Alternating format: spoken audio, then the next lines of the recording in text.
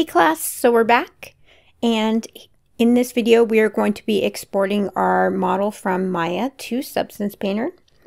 First, we want to make sure that we have deleted history and freeze transformations on both our low and our high resolution models. It's completely optional and I don't show it, but if you have problems baking, it's a good idea to smooth the low resolution model once.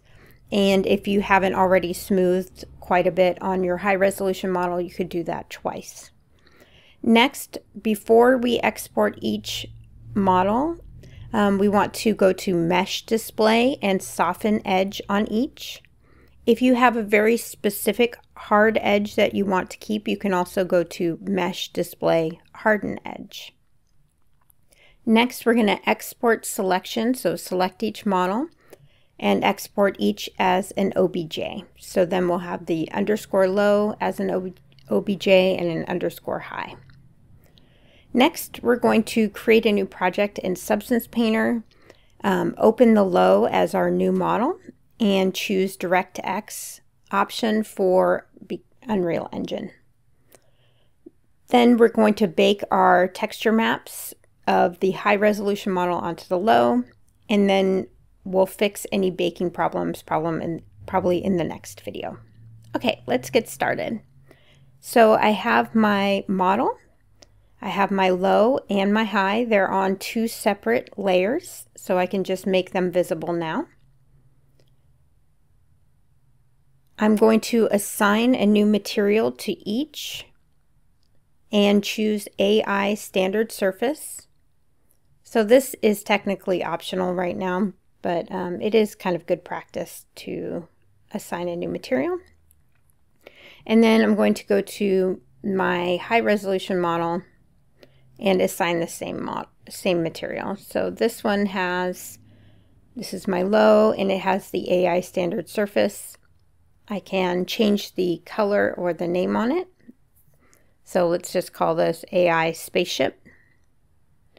And you want to make sure that you're assigning the exact same material to both. Cool. So now I have this nice little gray color. And I'm going to go to my high resolution model, right click, assign existing material, and choose that AI Spaceship. Cool. All right, so delete history, freeze transformations using those little buttons. I'm going to do it on all the different parts here, just to make sure that there's nothing going on. Then I'm going to go to Mesh Display, Soften Edge. Now there is that option for Harden Edge, but I would only do that on select edges.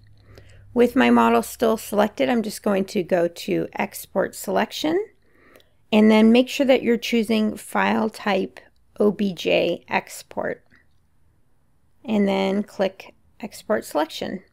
I've already done this in the video, or I've already done this prior to this video, so I'm just going to do the same thing again and overwrite that file. So delete history, freeze transformations on my high resolution model. Go to Mesh Display, Soften Edge. With just my high res model selected, I'm going to export selection.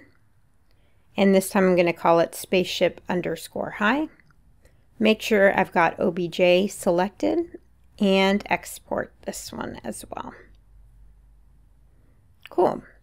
So now I have two models, one with low res and one with more detail, and we're going to bake the detail from the high res onto the low res in Substance Painter. So let's move over to Substance Painter and go to File and New. One thing you can do is if you find that you have pink shaders, you're going to need to change that shader ball to PBR Metallic Roughness. All right, so I'm going to do New Project, select my low resolution model. I'm going to give it a document resolution of 2048, but you could go 4K if you like. For my normal map format, I'm choosing DirectX and Compute Tangent Space Normal because I would use this in Unreal Engine. If you'd use it in Unity, then don't select those options. All right, and I'm just going to hit OK, and that will bring in my low-res model. For the UV tiles, since I only have one texture and everything fits into one UDIM, I'm just going to leave it and not use that option. All right, and so this is what my low-res model looks like. And you can see on the left we have our 3D model, and on the right we have our UVs, so we can paint on either side. Before we get to any painting, we need to go to our texture set settings, scroll down, and bake our mesh maps. So you can click that, or you can also go into the mode and bake mesh maps. That's the other way to get there. Cool, so you can see my standard surface. Main thing you need to change is your mesh map size. So 2048 is good. If this is going to be a signature piece, you can increase that as well. Dilation width is important if you have seams showing, but you probably don't need to crank it up that much. Next, we're going to select our high definition mesh and change the max frontal distance of our bake so that we're not seeing any red on the right hand side here. Now there is a little bit of an issue with this bake that we'll fix in the next video. Anti-aliasing, depending on the strength of your computer, you want either 4 or 16. Match mesh by, I always choose by mesh name. I think it's nice. If you changed your low poly mesh suffix, so maybe you used a capital H for high, you would want to change these _low _high here. And then if you scroll down to all of the different individual mesh map options, you can crank up your secondary rays and crank up your secondary rays in the curvature map, and that will increase quality. Generally, if your computer is not very strong, keep these settings to regular until you know that your mesh is baking properly, and then you can go ahead and crank up and do like an hour-long bake.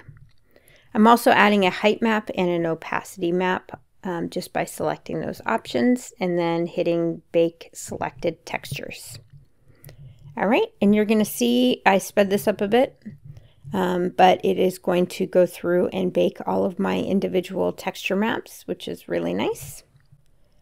Okay, so I have sped up this bake by 6 times. My computer is quite strong, but you can see all of the individual texture maps as they're baking.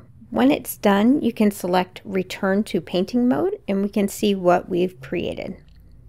So I can click on this Assets tab, and it should maybe double click on it to hide that.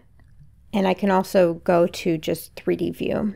And you'll see the detail for the extrusion on the wing, as well as the 2 kind of round pieces that I added are there. But there are some issues with the top of this model, so I'll address that in a next video. Hopefully your bake went a little smoother and you can go and move forward with texturing.